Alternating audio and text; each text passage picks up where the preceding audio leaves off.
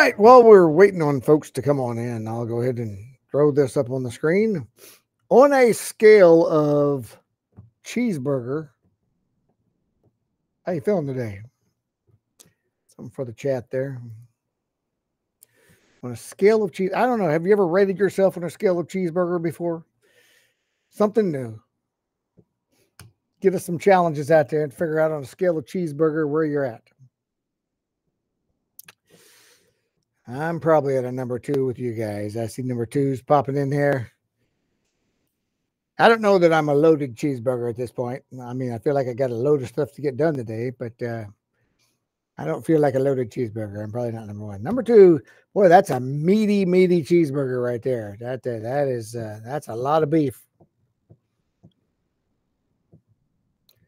It's 3s. Don't see any 4s in here right now. That's a pretty nasty looking burger. I don't know if I even want to eat number 4. I'll eat these other 3, but that number 4, that's seen its better days. So, all right. Well, good to see everybody sitting at about a 2 burger, a few 3 burgers. 3 burger ain't bad. That's right. You got it going on. All right.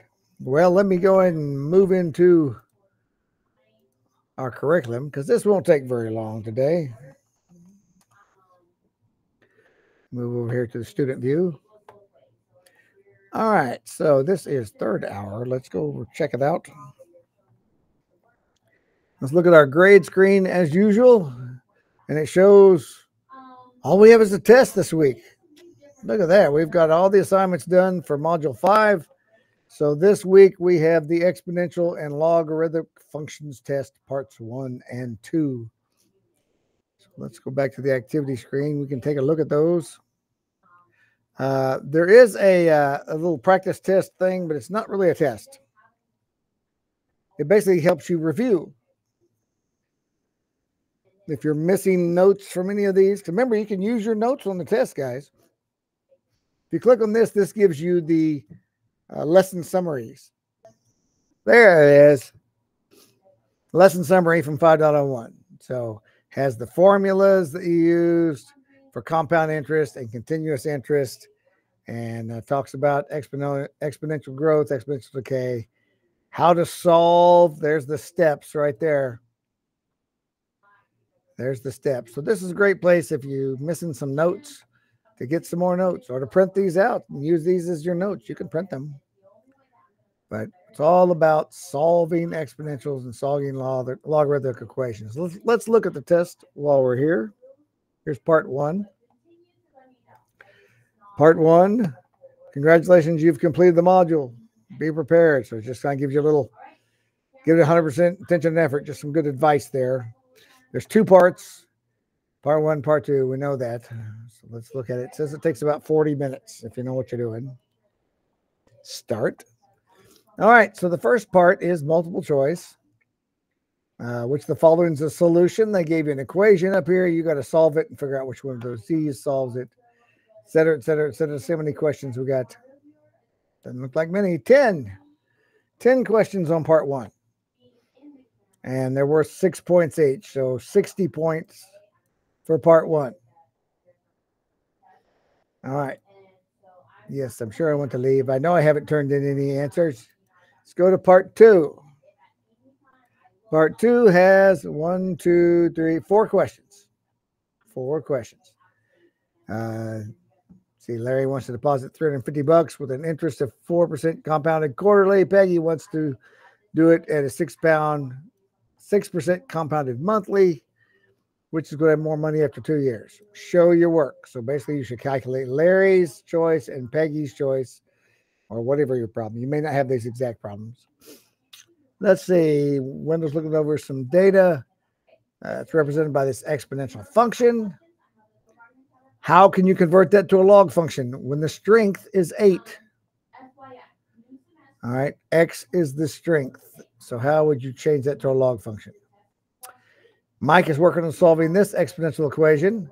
He doesn't know where to start. So you need to solve the equation. It says use complete sentences to describe the steps. in math, a complete sentence is 37 to the x equals 12. So I'm fine with using words or not using words.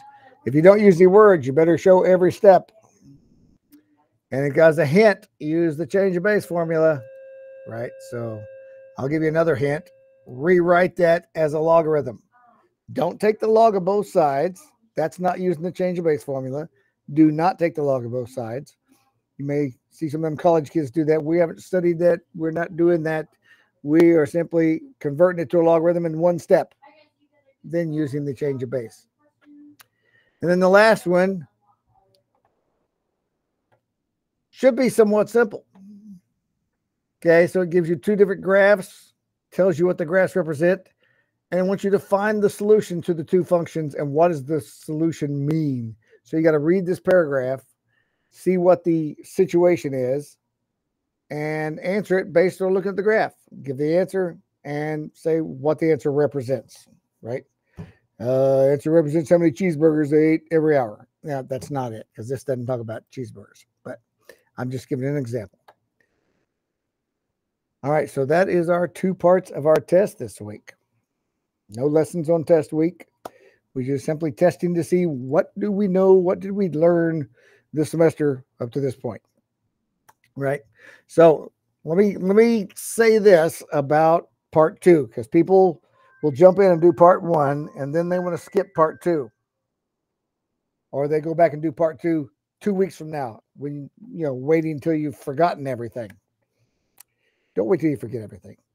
Do part 2 after you do part 1, because part 1 is going to get you thinking about exponentials and logarithms. And here's the thing on that part 2. It's got all those big boxes. That's because you're supposed to show all of your work. That's a good thing, because on part 1, it's worth 6 points, right? You get it right, you get 6 points. You don't get it right, you get 0 points for every question. Part 2, they're worth 10 points. There's only 4 of them. But if you get it right, I see how you did it, see how you worked, you get 10 points. If you get it wrong, well, if you showed me what you were doing, you won't get 0 points. That's better than part 1, where it's all or nothing. You got it right, you got it wrong. Part 2, if you get it wrong, I can look and see, okay, what were you using? Did you convert it to a log? Yeah, you did that correctly.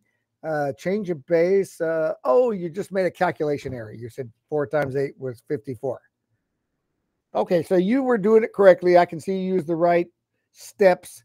You were doing things. You just made a small math error. All right, I'll give you a 9 out of 10.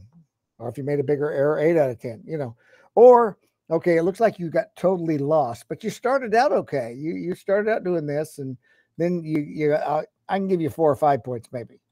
Just depending on how well you were doing. What did you say correctly? Even if you worked through the problem and I'm like, okay, this is entirely wrong. They weren't even started. I'll still give you a couple of points just for attempting it and showing me what you were trying to do. So that is a better question than all or nothing multiple choice, because you can get partial credit. So it's important that you show the work. If we get to those and you're just like, answer is x equals 2. Well, if it's not x equals 2, I can't give you any points because you didn't show me any work on how you came up with x equals 2. You just threw an answer out there. So you made it a multiple choice question where it's 0 points or 10 points. So don't do that. If you're going to put an answer in there, show me something on how you got that answer. How did you get x equals 2?